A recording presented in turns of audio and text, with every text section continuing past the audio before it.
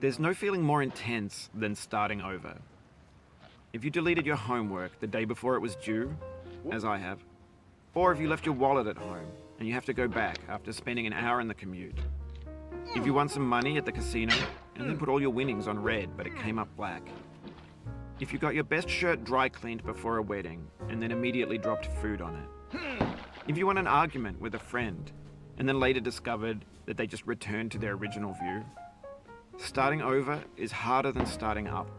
If you're not ready for that, like if you've already had a bad day, then what you're about to go through might be too much. Feel free to go away and come back. I'll be here. Alright, thanks for coming with me on this trip. I'll understand if you have to take a break at any point. Just find a safe place to stop and quit the game. And don't worry, I'll save your progress, always, even your mistakes.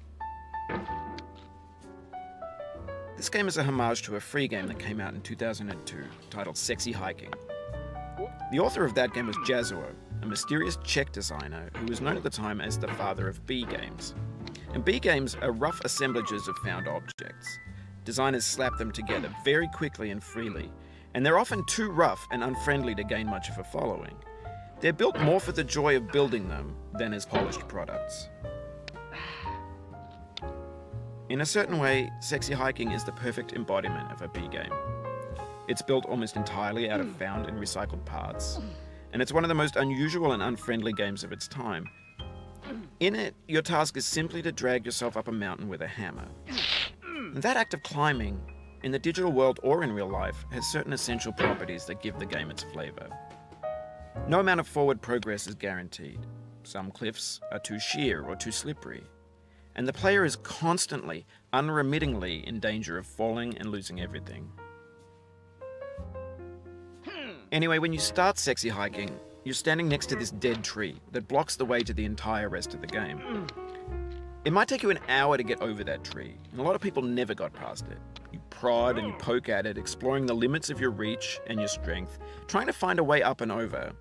And there's a sense of truth in that lack of compromise. Most obstacles in video game worlds are fake. You can be completely confident in your ability to get through them once you have the correct method or the correct equipment or just by spending enough time. In that sense, every pixelated obstacle in Sexy Hiking is real. The obstacles in Sexy Hiking are unyielding, and that makes the game uniquely frustrating. But I'm not sure Jazuo intended to make a frustrating game. The frustration is just essential to the act of climbing, and it's authentic to the process of building a game about climbing. A funny thing happened to me as I was building this mountain. I'd have an idea for a new obstacle, and I'd build it, test it, and it would usually turn out to be unreasonably hard. But I couldn't bring myself to make it easier. It already felt like my inability to get past the new obstacle was my fault as a player rather than as a builder. Imaginary mountains build themselves from our efforts to climb them, and it's our repeated attempt to reach the summit that turns those mountains into something real. When you're building a video game world, you're building with ideas, and that can be like working with quickset cement. You mold your ideas into a certain shape that can be played with, and in the process of playing with them, they begin to harden and set until they're immutable, like rock. And at that point, you can't change the world.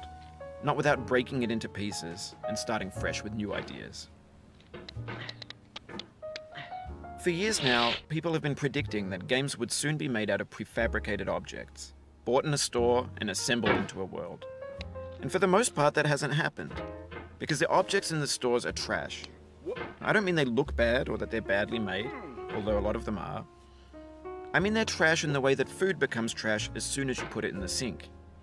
Things are made to be consumed and used in a certain context, and once the moment is gone, they transform into garbage. In the context of technology, those moments pass by in seconds. Over time, we've poured more and more refuse into this vast digital landfill that we call the internet. It now vastly outnumbers and outweighs the things that are fresh and untainted and unused. When everything around us is cultural trash, trash becomes the new medium, the lingua franca of the digital age. And you can build culture out of trash. But only trash culture. B games, B movies, B music, B philosophy.